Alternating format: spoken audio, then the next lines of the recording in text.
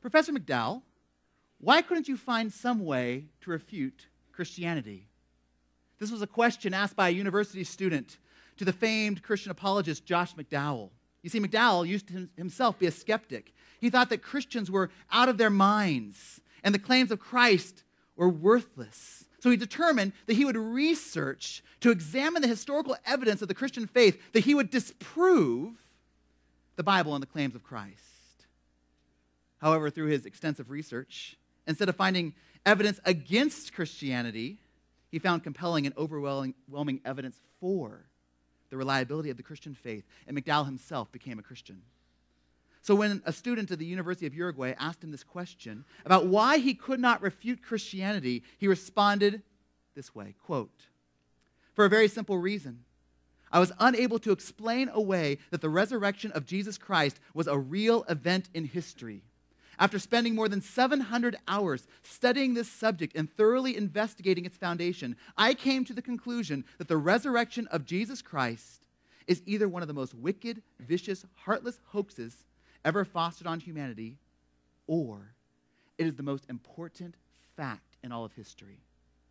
The resurrection takes the question, is Christianity valid, out of the realm of philosophy and makes it a question of history," unquote. I want to state that last line again. I think it's so important. He said that the resurrection takes the question, is Christianity valid, out of the realm of philosophy and makes it a question of history.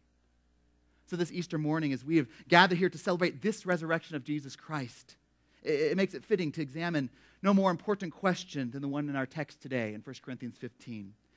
The question is, why is the resurrection of Christ so important? Why is the resurrection of Jesus Christ so important? Why are we celebrating?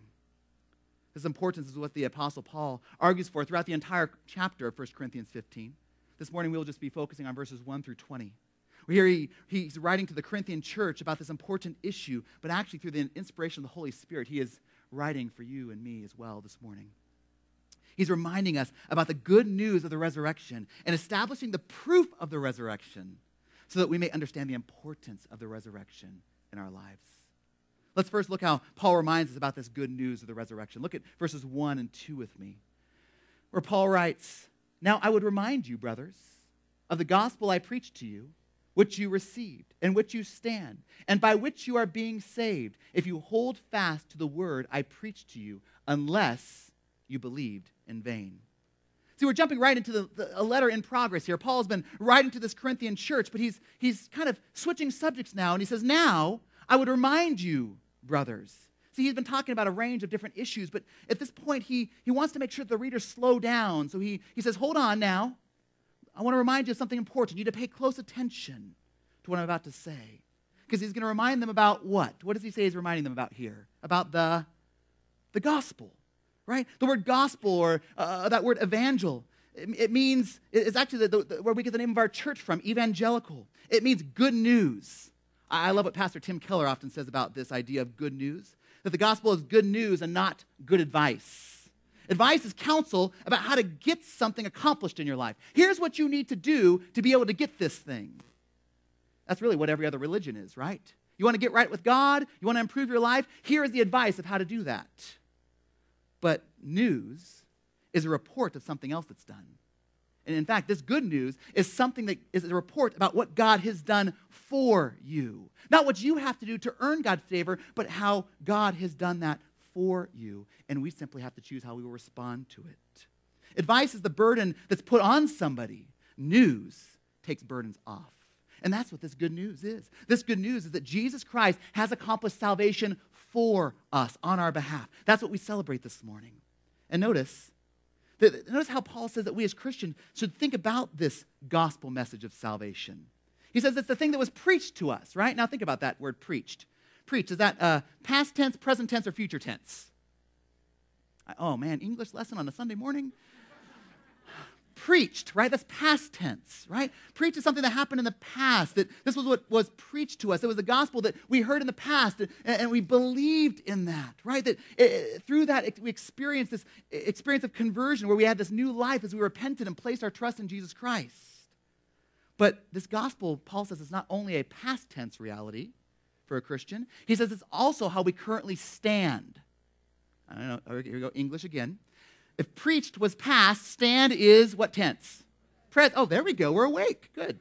So stand is in the present tense, right? So the gospel, Paul says, is not just something, I did that when I was younger and now I moved on to other things. No, he says the gospel is not just something we experienced in the past, it's also the daily source of Christian living in the present for us as Christians. This is how we live as a disciple of Christ. We stand in this gospel. We cherish this gospel. We are continually amazed by this gospel. That's what it means to be a Christian. And then this gospel message also is how we are being saved, Paul says. So he almost indicates that the salvation is not complete because we're not with the Lord yet in heaven, right? So there's not just a past aspect to the gospel, not just a present aspect to the gospel, but there's also a future aspect to the gospel that is guaranteed by the gospel. See, Paul's biblical language that he's using here says that we were saved when we believed the gospel. We are being saved as we hold fast to that gospel word, and we will be saved in the end by the gospel. The gospel is the foundation of the entire Christian life. Past, present, and future reality for the Christian. But which is kind of why Paul goes on to say, if you hold fast to this gospel. Now, Paul's not teaching here that true believers are in danger of losing their salvation. That would contradict of what he said in other places in Scripture. And in fact, we also see that because he actually tells us what it means to hold fast. So for Paul, what does it mean to hold fast? He says that you hold fast, which means you have not believed in vain. See, hold fast it's not a question of losing your salvation now or in the future. It's the idea of, did you believe in the first place in vain? Did you have real, genuine salvation in the first place? That's evidenced by, that not having genuine salvation would be evidenced by not holding fast or letting go of the gospel. Because true saving faith in Jesus Christ is not just an experience we had in the past. It's a continual experience that we persevere in that faith in the present and in the future as well. Which is why God would continually how do we persevere? Well, we persevere by being reminded of this gospel, by reminding of each other of this gospel, by reminding of our own hearts of this gospel. That's what Paul is doing here to this church that he had previously preached the gospel to, and he said, let me tell you the most important thing I can tell you about. It's the gospel. That is what we need as Christians. So let's think about this gospel. What are the components that Paul would point out about this good news of the gospel? Look at verses 3 through 5 with me, where Paul says, for I delivered to you as of first importance what I also received, that Christ died for our sins in accordance with the Scriptures, that he was buried, that he was raised on the third day in accordance with the Scriptures, and that he appeared to Cephas and then to the 12. So Paul continues, and he says that this gospel message is of first importance. Now, Paul wrote a lot of stuff. He wrote most of the New Testament. And he says of everything that he taught and everything that he wrote, this is what was most important. And he says that this is the same gospel that he received. It was probably an early creed used by the apostles to make a nice summary of this gospel message. And it's divided up into 4 elements: that Christ died for our sins, that he was buried, that he was raised on the third day, and that he appeared to witnesses. All of which, Paul says, was according to the Scriptures. I don't think Paul was saying one particular Scripture. He's saying the entire Old Testament Scriptures were prophesying and pointing to this reality that Paul is going to talk about. And so, first he says that Christ died for our sins. I think about that for a second. If Christ died for our sins, if Christ died for my sins, that implies something, right? If Christ died for my sins, that makes me a sinner, right? It's implied in his very statement there. That I have rebelled against the God of the universe who created me. That's what sin is. The Bible describes sin as rebellion. We rebelled against this God. And the wages for that rebellion, the wages for sin, the consequences of my sin is death. Either I must experience spiritual death of righteous judgment for my sin, or someone else is going to have to experience that for me. You see, this language that Paul's using here is the language of Christ dying for our sin, is the language of substitution. And in fact, the fancy theological term would be called substitutionary atonement. That word atonement, it can mean covering. It's kind of like the idea of an umbrella, right? Thankfully, we don't need one on a beautiful day like this, but we needed one a couple weeks ago, right? And you have that umbrella, and you have the umbrella over you, and the umbrella is taking the rain as it covers you. It is being hit by the rain so that you are not hit by that rain. It is acting as a substitute for you. And that's the same idea here that Paul is saying, that Jesus dying for our sins is like Jesus in a way is like our umbrella. That he is taking but it's not just rain falling from the sky. He's taking the punishment we deserve for our sins on himself in our place as our substitute. That we celebrate that when Jesus dying on the cross is that he died and suffered as if he had committed our sins so that we could be forgiven if we place our trust in him. And we could be credited as if we had lived his righteous life. To use the language of Isaiah 53, which is a prophecy about Jesus written over 700 years before his birth, it says this: "But he was pierced for our transgressions. He was crushed for our iniquities. Upon him was the chastisement that brought us peace. And with his wounds we are healed. All we like sheep have gone astray. We have turned everyone to his own way. And the Lord has laid on him the iniquity of us all." That's what we remembered on Good Friday, right? That we remember that Jesus' death on the cross bore the wrath of God as our substitute. Actually, maybe you're here this morning, and maybe this is new for you. Maybe you're visiting with us this morning as a non-Christian, and I want to say welcome, that we are so glad that you're here this morning. You're welcome to join us anytime. And you may be curious about what we're saying, and let me just explain that when we talk about Jesus dying on the cross, it wasn't just the idea of a physical punishment. It was the idea of a spiritual punishment, that he was being spiritually punished, bearing the wrath as if he had committed our sins. See, yeah, he wasn't being punished for his sin. He didn't have any. He was being punished for our sin. In fact, we had a dear pastor of our church for many years that he would explain this to other people this way. He would say that, let's say that this hand represents you, and this hand represents God. And you want this relationship with God. You want this eternal life, this eternal life now with God, now and forever in heaven. But let's say that this book is a record of your life, birth, death, and everything in between, including all of our sin, all of our work of rebellion against that God. And that's our life, and so we're responsible for it. It's on us. And that life keeps us from God. Actually, it more than keeps us from God. That God must, if he is a good and just God, must punish that sin. But the good news is that God sent his son, Jesus Christ, perfectly God and perfectly man, so that on the cross, when he died, he did not die for his sin, he died for ours. That the Lord laid on him the iniquity, the sin of us all. So that sin is no longer on us. It's on who? It's on Jesus, right?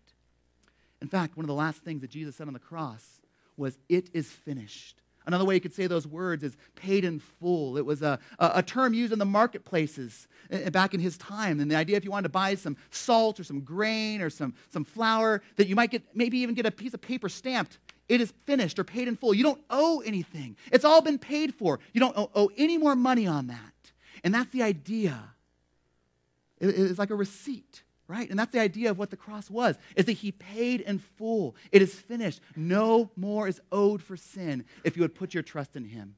In fact, our dear Pastor Ray Castro would say that when he saw a cross, he would think of a receipt, that our sin has been paid for in full. In fact, if you're here visiting us with us this morning, and you would like to know what it is to have your sin paid for, all your sin, all your guilt, all your shame, that Jesus would have paid that for you, we would love to tell you more about that. Please talk to myself, I'll be at the back afterwards, or talk to the person who brought you, or talk to any member of our church. We'd love to tell you more about this Jesus and how you can have your sin paid for in full, because that's what he accomplished on the cross. That's that first element of the gospel Paul states. Secondly, Paul emphasized that Jesus was buried. Now, why is that important? Well, that's the evidence that Jesus really died, right? That his dead corpse was laid in the tomb. But he didn't stay in that tomb. Because thirdly, Paul reminds us that he was raised on the third day. Or as my son Isaac used to say before he could say the word resurrection, he used to say, I said, "Isaac, did he stay in the tomb?" He goes, "No, he got up." And you know what? He got up. He did. He got up on the third day, just as Jesus had predicted about himself. He rose from the dead. He displayed that he was truly God and truly the Savior he claimed to be by proving that he could really offer this eternal life to us, as Pastor Bob said, because he was no longer dead. He showed that he had victory over death. So you see, what Paul is saying is that without the resurrection, there is no gospel. Without the resurrection, there is no good news. That the resurrection is the evidence that this gospel message is true. Who cares if Jesus claimed to die for sins if he never rose from the dead? Right? But he has risen to show that he has victorious power over sin and Satan and death. And as Pastor Bob said, that is why Christianity is different from every other religion in the world. Right? It is different in one way because instead of every other religion in the world and the idea of what can we do for God? How do we be good enough for God? Christianity says, here is what God has done for us. And he has proved that in the resurrection of Jesus Christ. You know, one Buddhist leader once wrote, when Buddha died, it was with the utter passing away in which nothing whatever remains. He's dead. He's gone.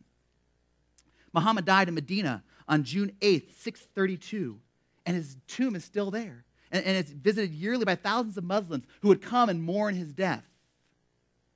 But we gather here this morning, and actually we gather here every Sunday morning, not to mourn Jesus' death, but to celebrate that he is no longer dead, that he rose victoriously over sin and death. And we know this is true. And we know this is certain. How do we know? Well, fourthly, Paul tells us that he appeared to Cephas. That's another name for Peter and the 12 disciples. See, this is what's in first importance. This is the past and present and future foundation of the Christian life, this gospel of the resurrection. And if that is supposed to be first importance, we really should ask ourselves, is that first importance for us? So let me ask as we think about this, three things of our church. Is this important? Is this gospel important to us? First, let me ask, do we live in light of this gospel? Do we think the gospel is just something we believed in the past? I heard the gospel, I believe, now I'm moving on to other Christian things. That's not how Paul thought about it. That's not how the Bible talks about it. Do we live these lives where, and as I wake in the morning, as I go through the day, that I live in light of that gospel of mercy and grace that God has done for me? Are we looking for ways to continually remind ourselves of the gospel and be reminded of the gospel so that we would live in light of God's grace and mercy? Secondly, are we protecting this gospel? See, Paul very clearly states what the gospel is. And are we aware when there are other people or even other churches who would take this gospel and would distort it, would distort different elements of it? Are we aware of that? Does it matter when a friend or a person says that the gospel is that Jesus died so you can be his friend? Well, one of the wonderful truths is that Jesus died, and yes, we can be reconciled to God, but there's no mention of what he said here, if Jesus died for our sins. There's no mention of the resurrection. Or this idea that you can be saved if you ask Jesus into your heart. That's not a bad thing to say, but it's incomplete, right? It's incomplete with this aspect of Jesus died for our sins and was raised. How should we respond to our critiques when other people say, you know what, Christianity is too focused on this death and resurrection of Jesus. We need to make it more about community and more about spirituality. You know, community is important, and spirituality is a wonderful gift from the Spirit. But that's nothing without Christ's death and resurrection. If this gospel is of first importance to us and to Paul and to God, then it's something that we must work to protect in our lives and as a church. Thirdly, there's a question of, is this gospel something we emphasize regularly as a church? I mean, that's why we should come to church, right? Not just on Easter, but every Sunday. Did you know that actually, that the early church for about 300 years did not have a regular Easter celebration? Right? We love Easter. It's a wonderful thing, but for the first several hundred years of the church, there was no annual Easter celebration. Now, I'm not saying we should not celebrate Easter, but what I'm saying is the early church said one Sunday a year, that's not enough. That's not enough to celebrate. That's not enough to be reminded. We need to be reminded regularly of Jesus rising from the dead. So you know what they did? They had 52 Easter celebrations, one each and every Sunday morning. Each and every Sunday morning was Easter. Every Sunday morning is Easter, right? That's why we gather to worship on Sunday morning. Every Sunday morning is Easter. It's not that we shouldn't celebrate today. We should. Praise God for the resurrection. But we should treat each and every Sunday morning by being reminded of the truth. We gather here. We worship. We study his word because he is risen. He is risen indeed. So we sing songs about the gospel, and we hear scriptures about the gospel, and we're exhorted by the gospel in the sermon. We visibly see the gospel as we partake in communion and baptism. In fact, one of my weekly prayers for this church is that we would be gospel-centered and Christ-centered as a church. It's because we cherish that gospel. That's the reason we share it to others. Not that God would approve of us more or check something off my Christian duty. No, we share the gospel with others because we're reminded of how much the gospel means to us. That's why Joe shared about this opportunity to invite people to this pizza outreach. It's not just about giving them pizza. It's so that they would hear the gospel because of what the gospel did to us. So we'd invite our friends and family to hear the gospel and these reasonable answers to their questions. that would hold them back from understanding that gospel. In fact, if you haven't thought of someone to invite to that outreach or to church, please do. Because the gospel is that important. But Paul doesn't just stop with reminding us about this good news of the gospel of the resurrection. He also continues to examine the proof of the resurrection. In other words, Paul would say, how do we know this claim of Jesus Christ is true? He's almost expecting someone to have that reaction, right? How do I know he really rose from the dead? Well, in this passage, Paul gives us 3 evidences to prove the resurrection is a historical fact. Look back there at verse 4, where Paul tells us, or we read, that Jesus was buried and rose. His dead corpse is laid in a solid rock tomb. A huge stone weighing approximately 2 tons was rolled over the entrance, and a Roman guard of strictly disciplined men was stationed to watch the tomb. These men would have been flawless in their attention to duty because they know that the penalty of letting anything happen to that tomb would have been their deaths. And yet, as Pastor Bob read earlier out of John, that Sunday morning, the Roman seal was broken. The massive stone was rolled away. The elite guard unit had fled, and the women came to the tomb and found it empty. They panicked. They went to tell the disciples. Peter and John ran to the tomb. John arrived first but didn't enter, and as they looked inside, they saw the grave clothes folded up by themselves, but no body. Not nobody. Well, there was nobody, but there was also no body, right? There's no one in there. You see, there's almost no intellectually credible person today that would say that Jesus was not a historical figure, that he really did live and that he died and was buried. Pretty much everyone, even skeptics, would say that. There's also agreement that that tomb was empty. Why is there agreement about that? You see, if the tomb wasn't empty, the Jews and the Romans who were trying to stop this early Christian movement could have easily crushed Christianity. You know how? Just bring the body out. You claim he rose from the dead? He's rotting right here. Right? It would have been easy. So everyone says, of course, that tomb is empty. And in fact, we also have evidence that none of the early Christians even went to worship at the tomb of Jesus. They didn't even bother to venerate where it was. You know why? Because it doesn't matter where it was, because it's empty. Right? It wasn't until about 300 AD till they considered marking the location. So how do we know that the resurrection is a historical fact? Because of the empty tomb. Secondly, look at verses 5 through 7.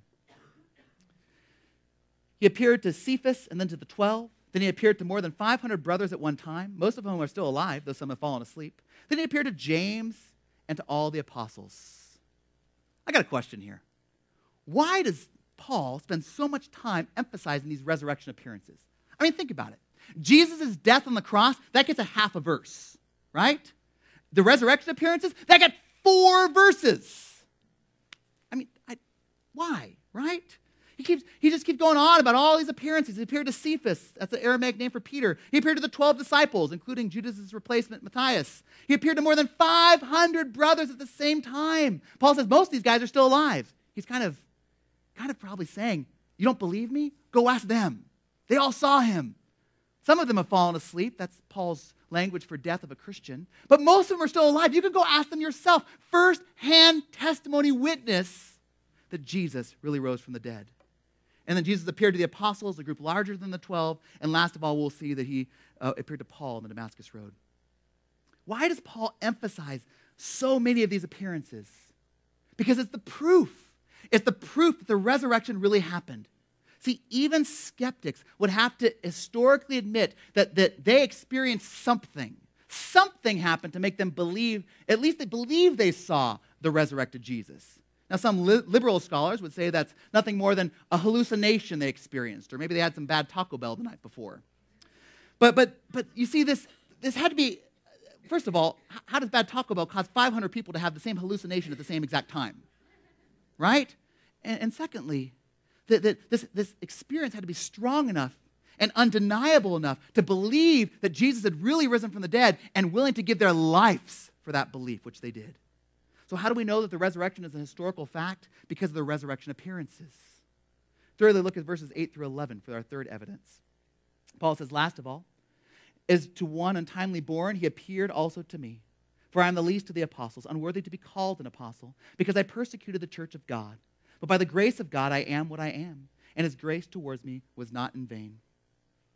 On the contrary, I worked harder than any of them, though it was not I, but the grace of God that is in me. Whether then it was I or they, so we preach, and so you believed. So Paul talks about all these other experiences, and it makes him think about his own experience with the risen Christ. That Jesus appeared to him as one untimely born. I think that the CSB translation of the Bible puts that well, of born at the wrong time, or its footnote to say his birth was unusual.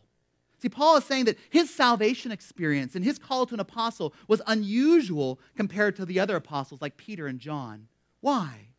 Why does he say that? Why does he say that he is the least of all the apostles? He's unworthy to be called an apostle. Well, he tells us why, right? Because why? Because he persecuted the church of God. See, Paul was there supporting the murder of the very first Christian martyr in Acts 7. He then, in Acts 8, was the one going from house to house, dragging off men and women to prison simply because they were Christians. In his own words, in his own description in Galatians 1, he said that he was violently trying to destroy the church. How does he go from one trying to arrest and kill Christians to one who's the proclaimer of the gospel of Jesus Christ? Because on the Damascus Road in Acts 9, he met that resurrected Jesus Christ. He repented and he believed. And he went from being a violent persecutor of the church to being willing to die for Christ and his church because he experienced this resurrection. See, Paul recognized that Jesus was raised and that Jesus had grace with him. So he says, by the grace of God, I am what I am. He realized that even though he is unworthy, even though he had rejected God, even though he had scorned God, Jesus Christ offered him grace and forgiveness through his own death and resurrection. Actually, maybe you're here this morning and you feel that you've rejected God, you've scorned God. So God, you don't have another chance with God. Yes, you do. We see with Paul that God continues to offer grace and mercy to us. It was that grace that enabled Paul to carry out his own ministry as an apostle. You see, the gospel and this grace and the resurrection was not just something Paul said, yeah, okay, check the box, I understand that, now I'm moving on to something else. No, the gospel was something continually on Paul's mind. That this gospel and resurrection and grace was what transformed him and caused him to then go and love others. And Paul's just one of these examples of transformed lives. We see that in the disciples as well. You have these men who were cowering in the upper room, afraid that the same thing that happened to their leader was going to happen to them, that they would all be killed. And then they encounter the resurrected Christ. They're filled with the Spirit. And these cowards then go to be proclaimers of the gospel. And all of them go on to be such proclaimers that they're willing to die martyrs' deaths. All of them died for their faith, except one, John, who was exiled on the island of Patmos. We also see a radical change, as I said, in the early church. Just imagine being a Jewish Christian where the entire life you're taught in the Old Testament commandment that you should to honor the Sabbath day. The Sabbath day is Saturday, the seventh day of the week. And then all of a sudden you say, Saturday doesn't matter. We're worshiping on Sunday. What happened? Jesus happened, right? To convince them to say, this is our Lord and God. So how do we know that the resurrection is a fact? Because of the radical changes in the early church. The point here is that Christ's resurrection is confirmed by incontrovertible proof. Our faith in the gospel is not blind faith. It is based on fact. These three proofs are historically certain. There was an empty tomb, there were post-mortem appearances by the church, and there was a radical change in the church, so they're willing to die for this belief that Jesus rose from the dead. How do you account for those? If you don't believe that Jesus rose from the dead, you have to account for these somehow. These are historical facts. Let me share with you some of the theories that people have come up throughout history, but they just fail to account for these. There's the wrong tomb theory. Some people say the women went to the wrong tomb, met a gardener, maybe it's Jesus, and thought the body was gone. That it was just, the whole thing is just some confusion by a bunch of women. That's what the theory, not me. What's the problem? What's the problem here, right? If they were mistaken and the body is still in the tomb, it would have been easy to discredit them. In fact, the Bible holds up these women as the epitome of wonderful, believable witnesses, right? And so, because it would have been easy to discredit them, to say the body's still there. So obviously that doesn't account for the facts. There's also the hallucination theory, which I shared earlier, that some people thought that people just were hallucinating they saw Jesus. Well, besides that fact, the problem of 500 people hallucinating the same thing at the same time, there's also still the problem of where's the body? Still in the tomb. Doesn't account for the empty tomb. There's also the swoon theory. This one is very creative. This is the theory that Jesus did not really die on the cross. Jesus just fainted from exhaustion and loss of blood. Everyone thought that Jesus was dead, and so in the cold tomb he was resuscitated, and then he got out and made people think I'm risen from the dead. Well, there's multiple problems with this one. In addition to the fact that the Romans were professional executioners and did not make mistakes when they're killing people. Let me quote, actually, the best person to refute this is John Stott. I like his quote. He says this, "Are we then seriously to believe that Jesus was all the time only in a swoon? That after the rigors and pains of trial, mockery, flogging, crucifixion, that he could survive 36 hours in a stone tomb with neither warmth nor food nor the tending of his wounds? That then this broken man could rally sufficiently to perform the superhuman feat of shifting this boulder from the mouth of the tomb. Of course, doing that without disturbing the Roman guards. And then this weak and sickly and hungry and bleeding Jesus could appear to his disciples and give them the impression that he had really vanquished death. Would you believe that? It would take really amazingly blind faith to believe that. Then there's the stolen body theory. That's the theory that the disciples stole the body while the guards were taking a nap, and they're claiming that Jesus had been resurrected so they could be leaders and rich and powerful leaders of the new church. Well, there's some problems here. First of all, Roman guards did not take naps like that. They're not big on nap breaks in the Roman army, from my understanding. And also, they probably would notice that giant stone being moved. But it also doesn't explain the change in the disciples. If they knew the whole thing was a hoax, if they knew the whole thing was a lie, they were not going to die for a lie. So none of these theories can account for those basic historical facts. Besides the truth that the New Testament claims, that Jesus rose from the dead, I would say that there's only one theory that comes close to covering those facts. It covers those three, but not the rest of the New Testament covers. And it is probably the most absurd theory of them all. This is called the twin brother theory. Anyone ever heard this one before? This theory proposes that Jesus actually had a twin brother, neither of which was born to Mary, because Mary probably, as my wife pointed out when I was talking to her this morning, Mary would have known if there were two babies and not one.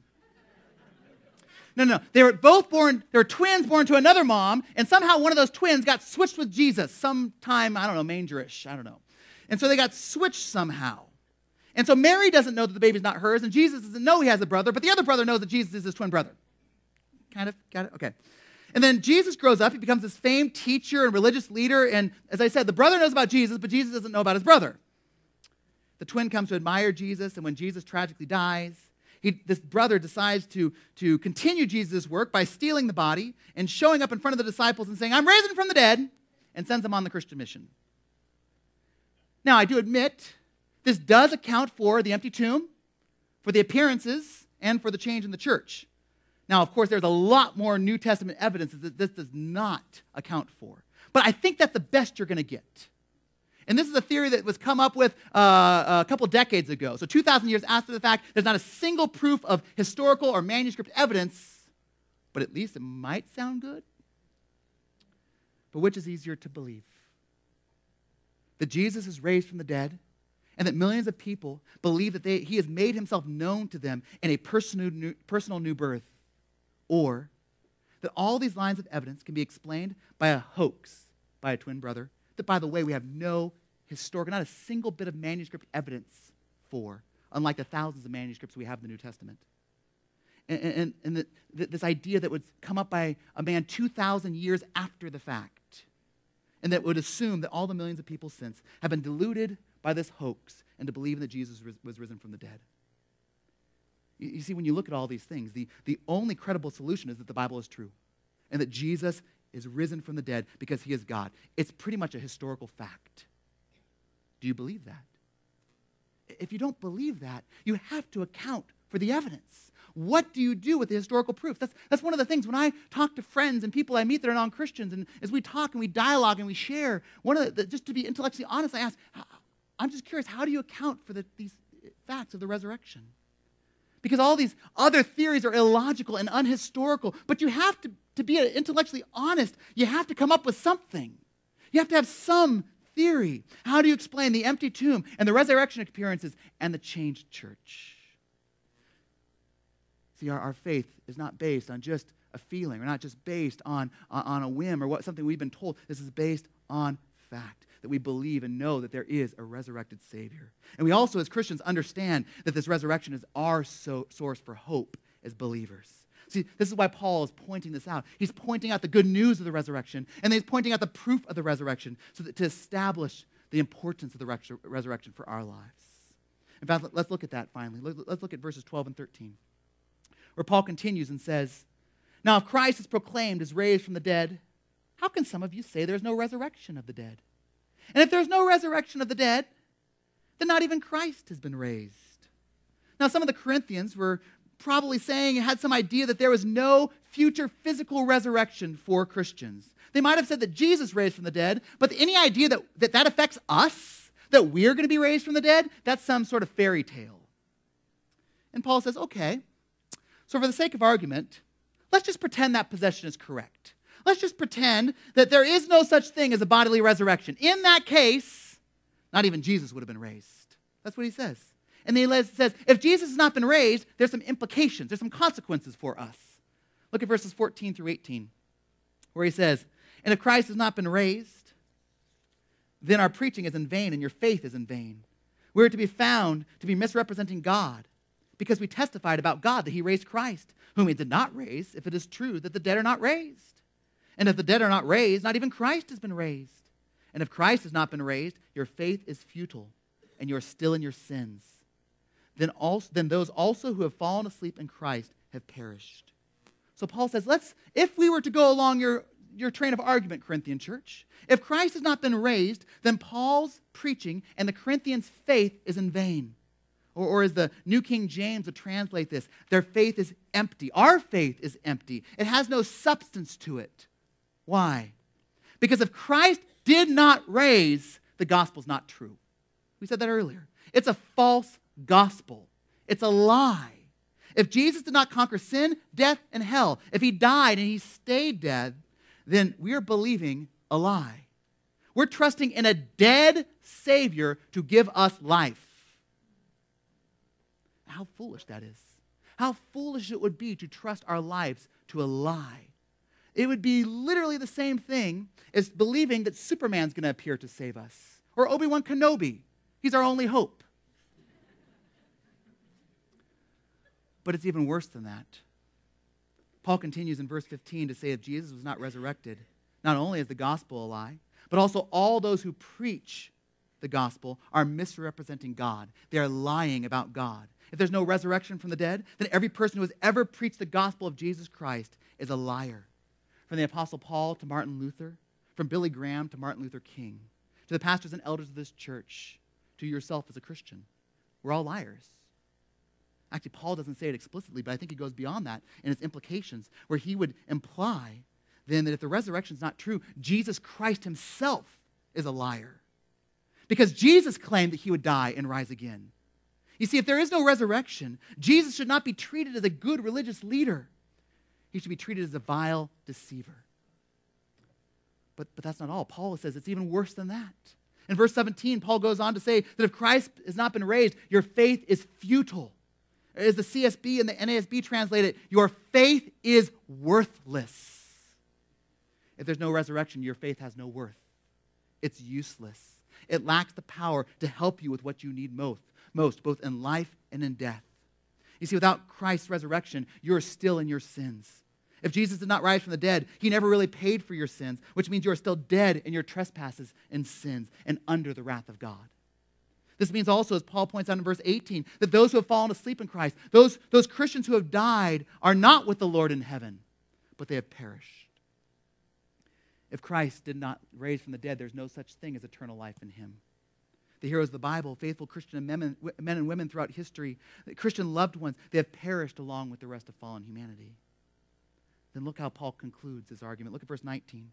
He says, if in Christ we have hope in this life only, we are of all people the most to be pitied.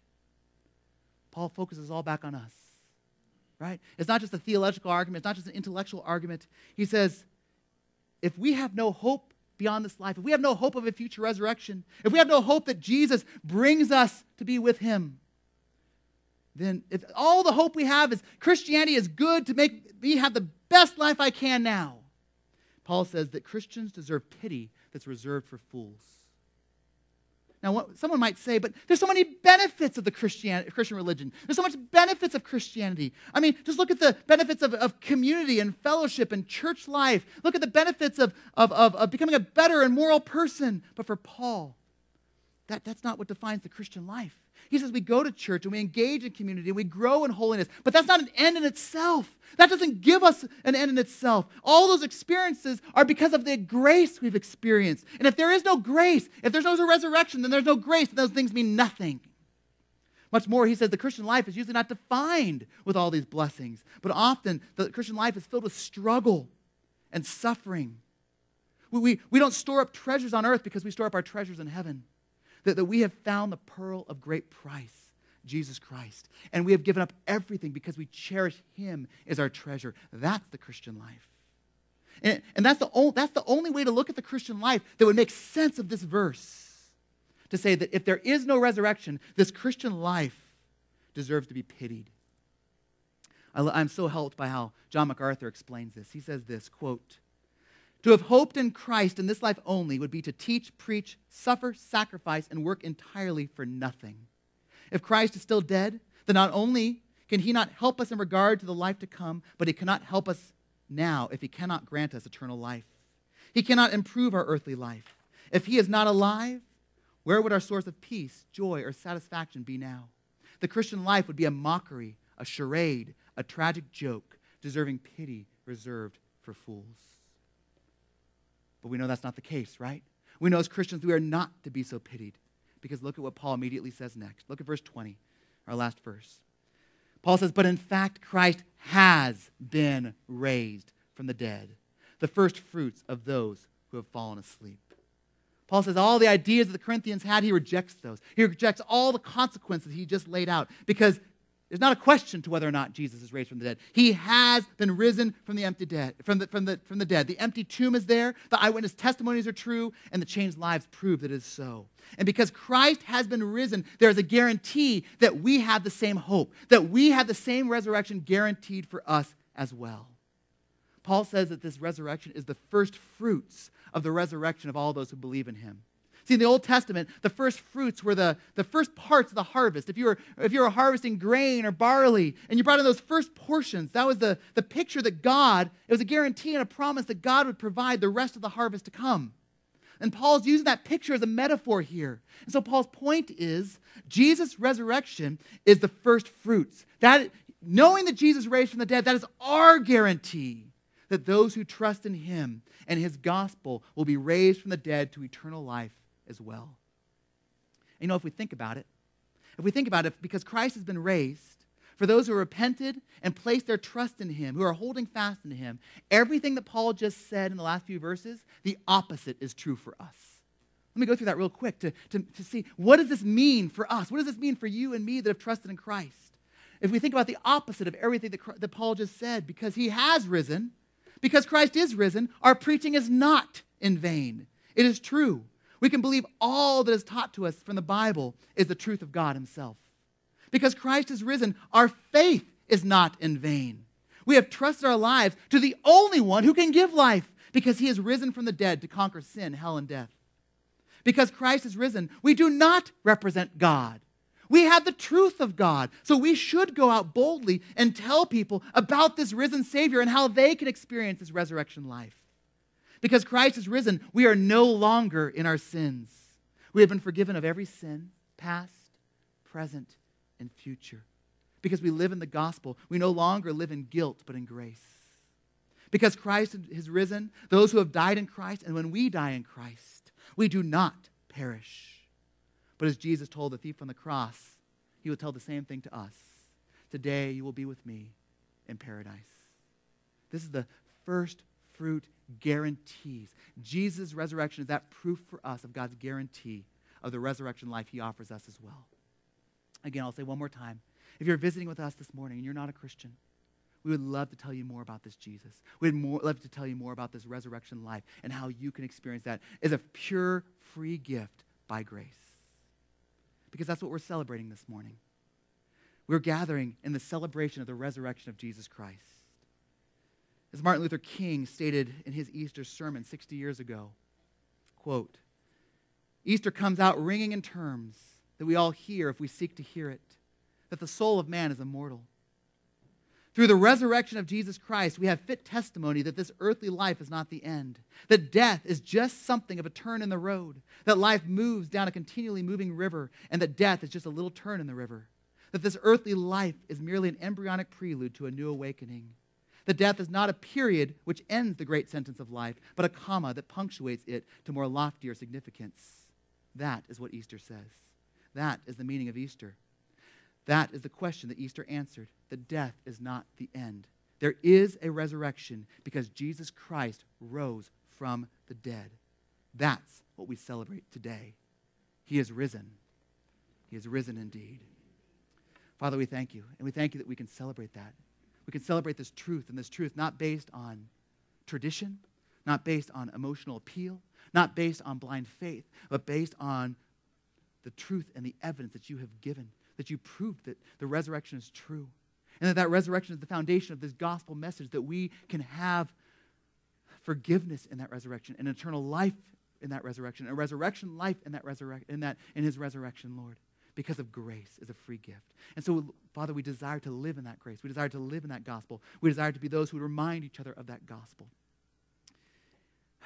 as we rejoice in that gospel and your amazing grace. We praise you in Jesus' name. Amen.